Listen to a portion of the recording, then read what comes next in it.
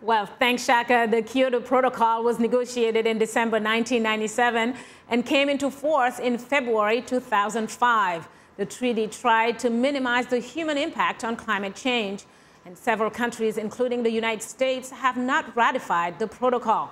Those nations are demanding more effective mechanism, but so far, some say they've failed to present an environmentally effective and economically feasible alternative.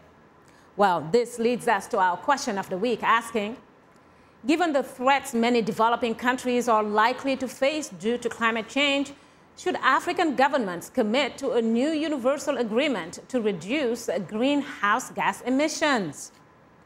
Well, we are going to open with your Twitter responses, and just a quick reminder that we are indeed tweeting live today. Just use the hashtag VOA Climate Change or VOA Combat Climate Change. And if you haven't yet, please do follow us on Twitter at VOA Shaka.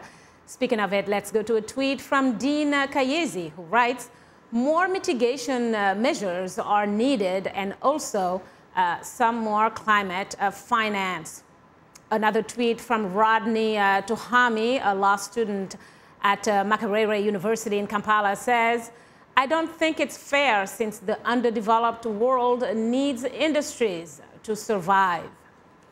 Let's now turn to comments from our Facebook readers, Facebook followers. Basically, we'll go to Ruvarashi Josephat Omera from Lusaka in Zambia, who writes, climate change is about enhancing economic growth. This will increase the gap between Africa and wealthy countries. African nations cannot be financially independent with these global climate change policies, rather. Well, Shaka and Guess, your take on these points just made on social media. Well, Benoit? Yes, Shaka. Yes. No, these are very good questions, but our listeners, all of us, need to realize it's not an either-or. It's not either economic growth or climate change mitigation. I think, as Derek very eloquently presented, people even on the ground are taking their own, lives in their own hands and saying, I want light, I want electricity, I want my kids to be able to study, and go to school. And they adopt energy solutions that are affordable, that now become available. So that's a very, very, clear example of climate action, which is, by the way, both mitigation and adaptation, right? This is the beauty of it. By not using kerosene, those African households actually reduce emissions at their level. It's very, very exemplary. And at the same time, they're going to do better because their kids are going to go to school and hopefully college.